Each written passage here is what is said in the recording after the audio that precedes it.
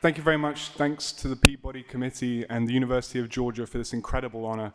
Some quick acknowledgements. I'm accepting this on behalf of our team, producer Singeli Agnew, our Haiti producer Jeremy Dupin, our senior producer Carrie Lozano, our editor Warwick Meade, all of our colleagues at Al Jazeera, and our senior executive team who supported our work so strongly.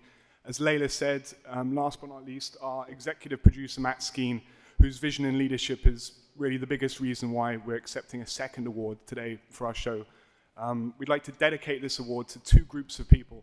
First and foremost, to the Haitian families, the many thousands of Haitian families who've lost loved ones to the scourge of cholera, and those leading the fight for justice on their behalf.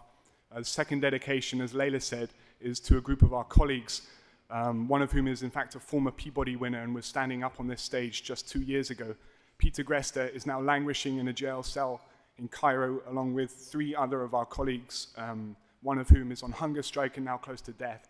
So Abdullah Al-Shami, Mohammed Fahmy, Berha Mohammed, and Peter Gresta, this is for you and for all journalists in prisons currently being held across the world. Thank you very much.